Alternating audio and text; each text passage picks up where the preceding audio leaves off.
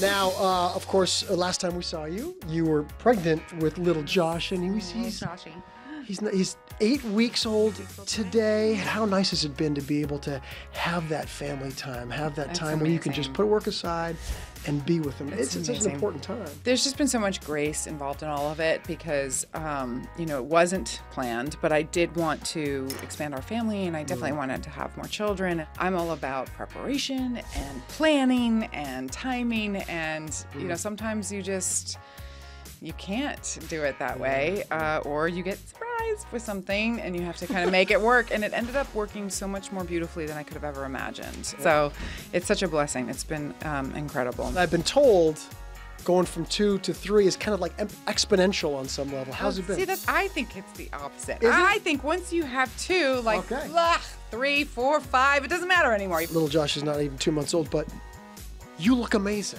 You know what? I'll tell you exactly what I did. I didn't beat myself up like I normally do. And I didn't, sort of emotionally, mentally, or physically go, I'm going to beat my body into submission. I just went, you know what? Just relax about this. And sometimes the more focus I put on dieting and getting in shape, the harder it is for me to do it for some reason. I don't know if I become more food obsessed or what happens, but this time around, I just said, I'm gonna give myself whatever time I need, and my body whatever time it needs. I know it knows what to do, and I know what to do, and I love that. Don't want to kill myself over this.